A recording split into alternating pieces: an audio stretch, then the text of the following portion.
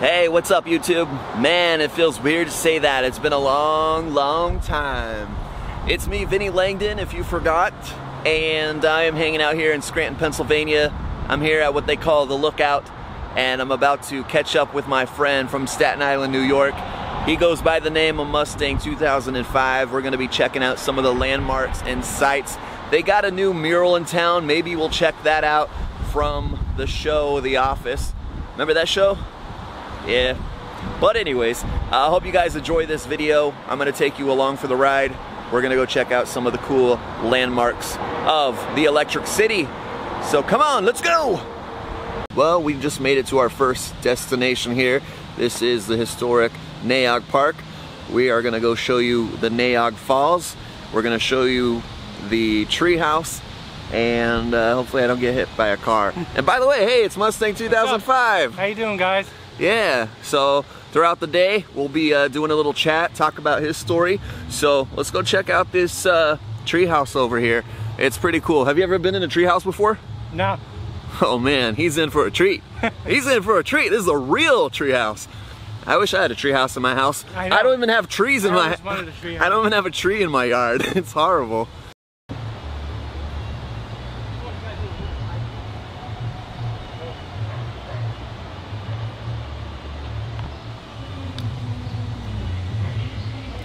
So, here we go.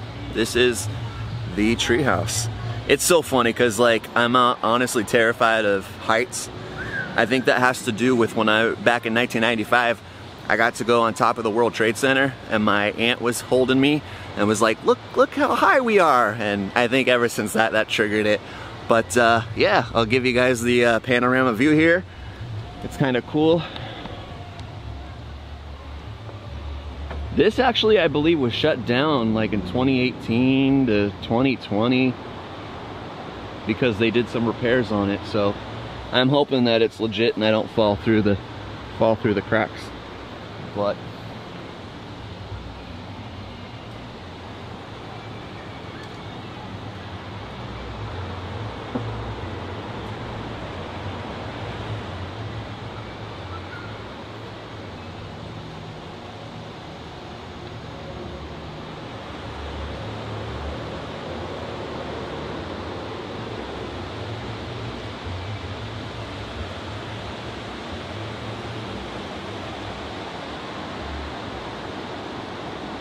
But it is free. If you are in the Scranton area, you can come to this park, and it is free to explore. And the summertime is really nice to come here. Actually, all seasons throughout Pennsylvania is really nice. There's Interstate 81 over there, you can see, and you can see the rushing falls down there.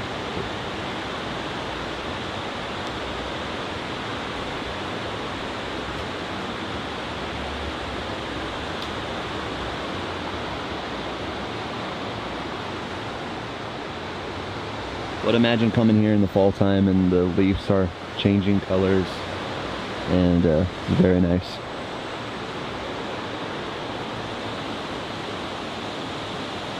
This is kind of funny. On this site in 1897, nothing happened.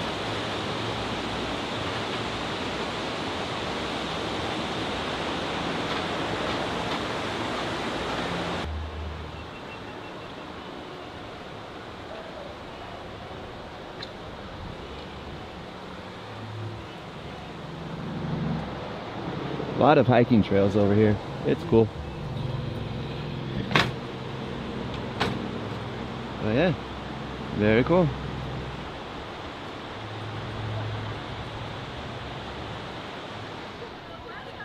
Did you ever see the movie Twilight? Nah. Okay. I'm not into that kind of movie. Neither am I. The only thing I liked about that movie was the fancy drone shots, and this is what it reminds me of, was like when they were flying through all these trees. It's like so cool. Squirrel. Ooh, what's that for?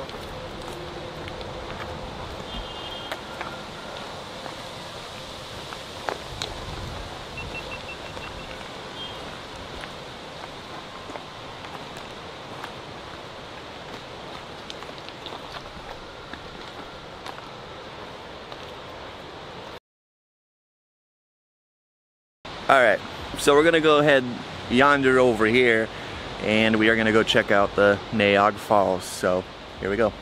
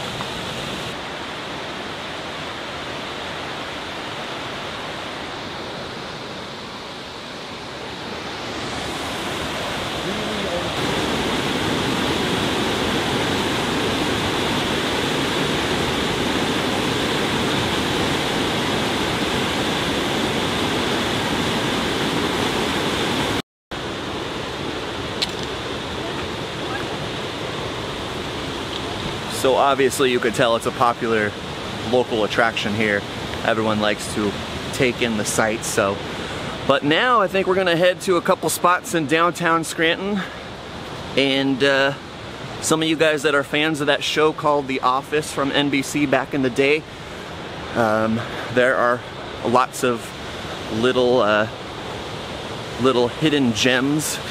So we're gonna go check that out in just a second. But let me get another overall view shot here.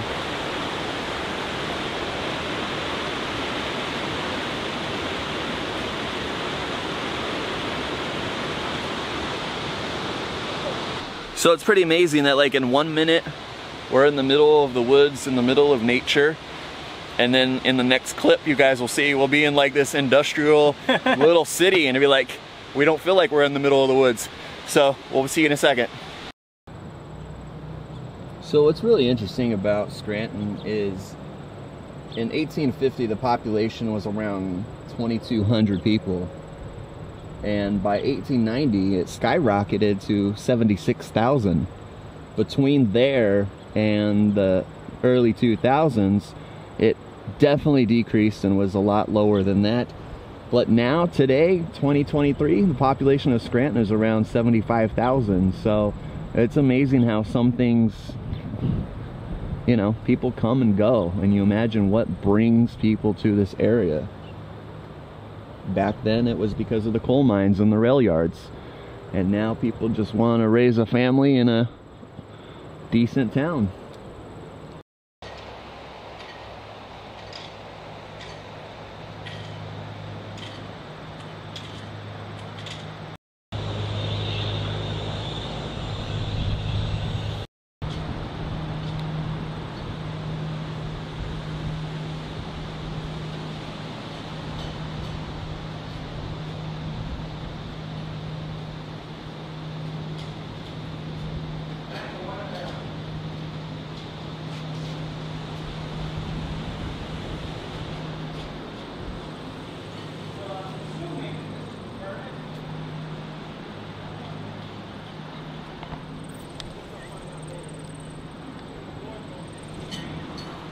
So yeah, we decided to stop here at the iron furnace over in Scranton before we get into the main city here.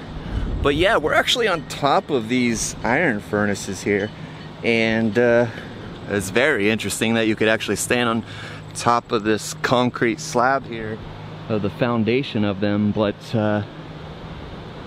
whew, look at that, it's very interesting.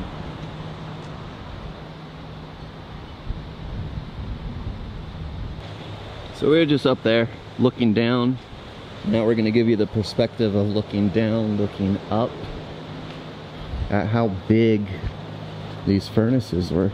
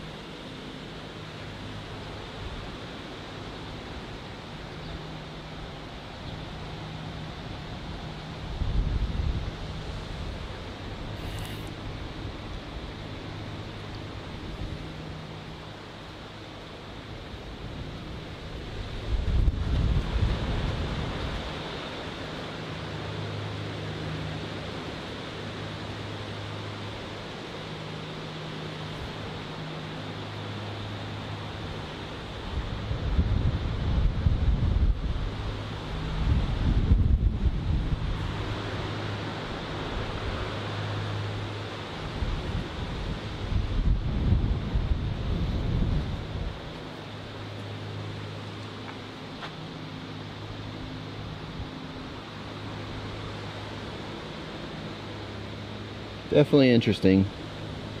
I like how each one of them has a different, like, design and layout.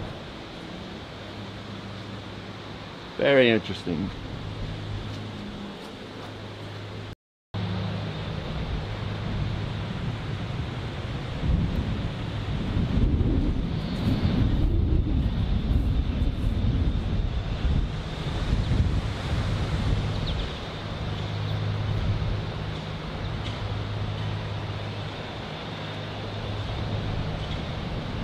It resembles like European architecture, you know? Medieval era. It's just very interesting if you put it in that context. And you gotta think these were built in 1840s. And in 1849, they used these. And eventually it all fizzled out. But pretty cool to think like how old this is, and it's still standing. Sometimes you get a refrigerator and it doesn't even last you a year, or a TV, but yet all this stone foundation can last for hundreds of years.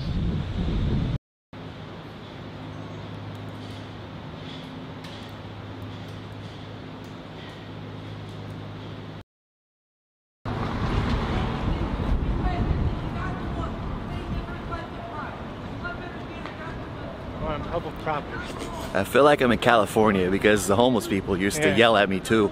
I remember one time I was in my hometown, right? This homeless lady was sitting on a bench and she was giving out STD facts to everybody. Wow. Just like how that lady's talking, her tone. She'd be like, did you know 33% of teenagers have gonorrhea? And it was like, how do you know that? I guess when you're homeless you have a lot of time on your hands. Anyways, so hey, what's up everyone? Welcome back. So we just left Naog Park. We checked out the iron furnaces. Pretty interesting stuff. And now we're gonna go check out this brand new mural that everyone's all hyped up about it, and we're gonna get like the exclusive peek here. So totally excited about that. Then we're gonna check out the Steamtown Mall. We're gonna go check out the rail yard, and then we're gonna go to the Lackawanna coal mine. So stay tuned. Look, let's go check it out.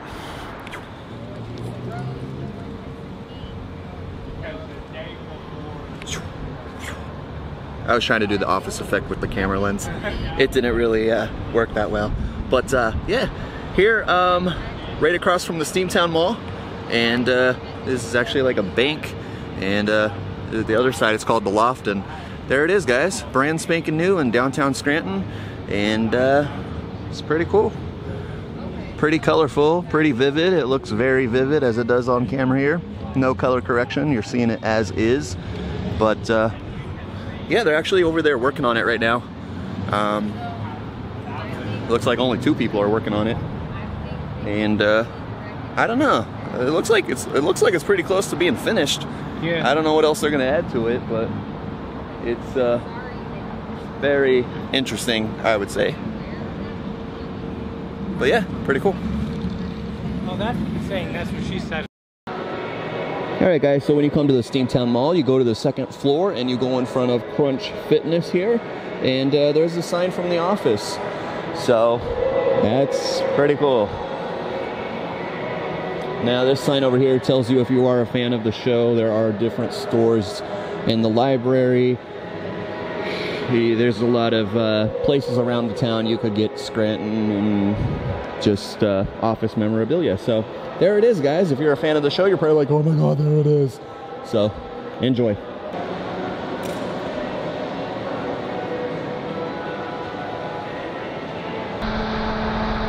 So this is the Steamtown Mall. Come out here and you're at the Steamtown Historic Site.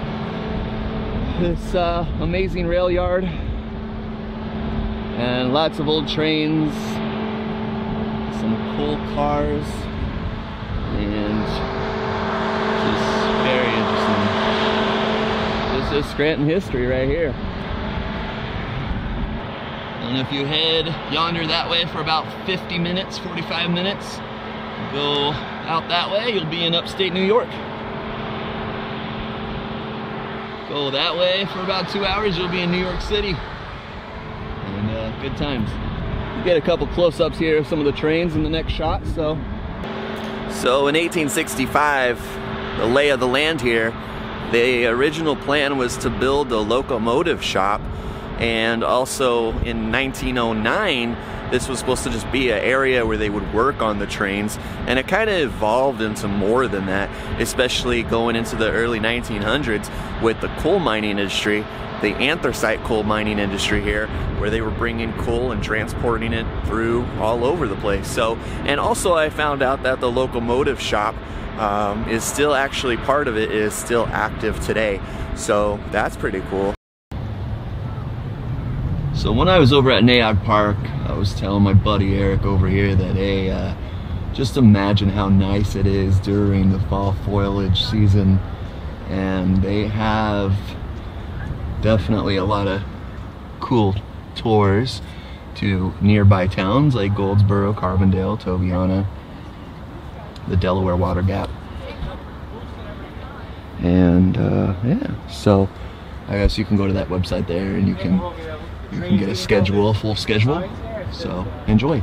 So apparently the office that they work at, that was the company they worked for. It was like this paper and supply company. Oh, okay. But on the show you could see that tower right there, that part of the building, and they used it for Take the the next opening right theme onto of the Vine movie. Street. So. Say your destination will be on the right.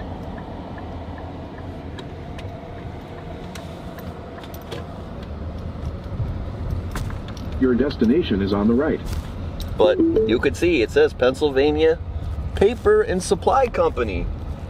So In a quarter mile, I suppose that's turn where they right got the onto Linden inspiration. Street. So at the time I'm making this video, the tour costs $10 to get in if you are an adult over the age of 18.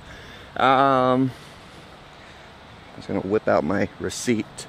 But they, that's your ticket, is basically a receipt. They put the time of the next scheduled tour. We got here before 2 o'clock and we thought it was like an hourly basis. And we thought the next tour would leave at 2 o'clock. Unfortunately, it doesn't leave till 2:45, so we have 45 minutes. The tour's an hour, so we'll be done out of here by like almost 4. We're gonna head to Pittston and get some dinner. I've done a bunch of photo shoots here. I've even done like engagement photos, because just the way this color pops, it's very interesting. This old coal company truck here, it's pretty cool. And you got these pulley systems here. And yeah, it's different. I mean, yeah, it's very cool.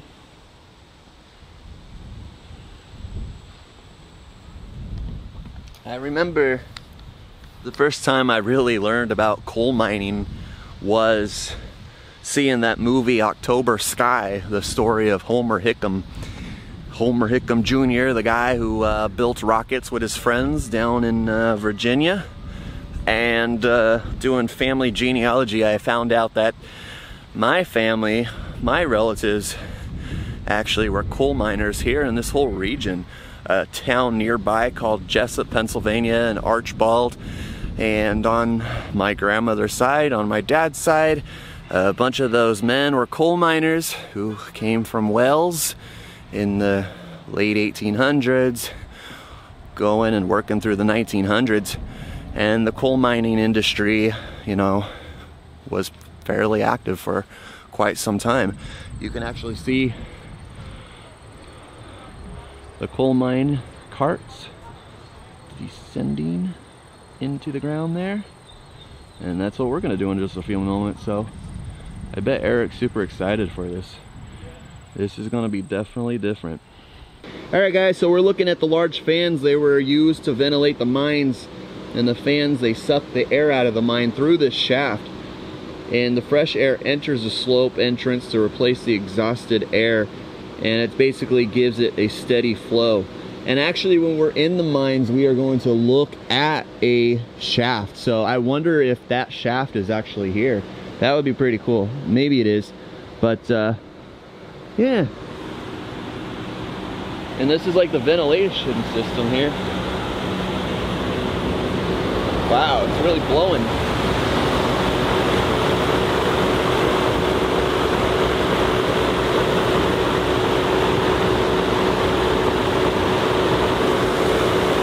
thing.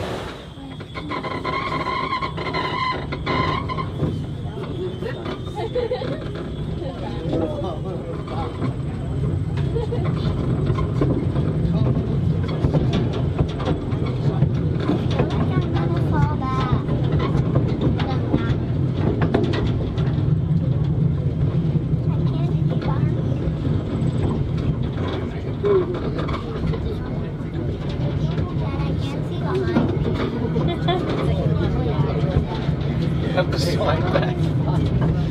Go flying.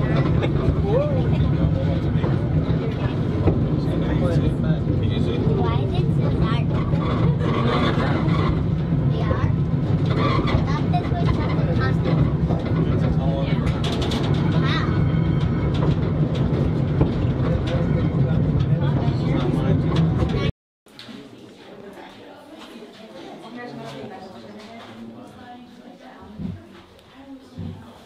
Paid for any of this work.